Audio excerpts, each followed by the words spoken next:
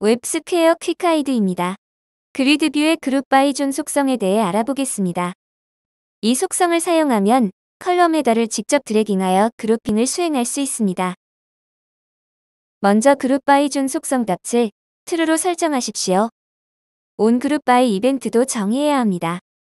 이벤트를 정의할 때는 groupby 함수를 사용하십시오. 사용 예입니다.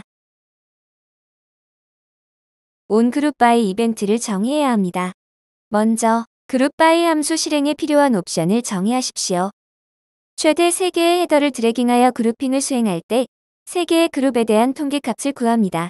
각 그룹의 통계값은 depth 0, 1, 2로 정의하여 모두 해당 그룹에서 컬럼 4의 최대값을 구해보겠습니다.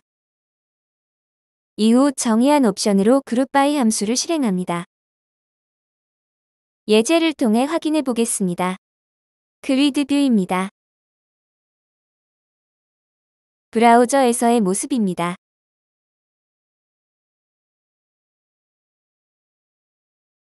그리드뷰의 그룹바이존 속성을 true로 설정합니다. 그룹바이존 속성을 설정할 경우 ongroupby 이벤트를 추가해야 합니다. 스크립트 탭에서 ongroupby 이벤트를 정의하십시오. 최대 3개의 헤더를 드래깅하여 그룹핑을 수행할 수 있고 컬럼 4의 최대값을 각 그룹에 대해 구하는 옵션 정의 내용입니다. 정의한 옵션으로 groupby 함수를 실행합니다. 저장합니다. 화면을 다시 로딩합니다. 헤더를 드래깅할 수 있는 공간이 표시됩니다. 헤더를 드래깅하면 그룹핑이 수행됩니다. 필터링도 가능합니다.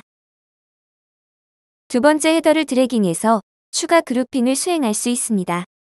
역시 필터링이 가능합니다. 세 번째 그룹핑까지 수행할 수 있습니다.